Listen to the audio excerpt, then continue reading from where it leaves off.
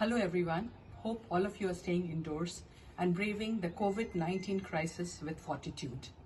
While hand washing perhaps remains the #1 priority, unfortunately 1 in 10 people globally do not have access to safe water. The Niti Aayog report suggests that 21 cities in India would run out of water in 2020. Notwithstanding, we continue to indiscriminately deplete and pollute our water resources. It's a no-brainer that water security is intricately linked to food security, health, energy, economic growth, and above all, the well-being of women and marginalized communities who have to travel long distances to fetch water.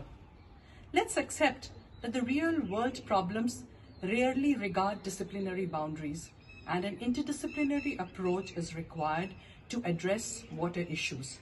So, become a frontline water manager and lead the SDG mission of leaving no one behind.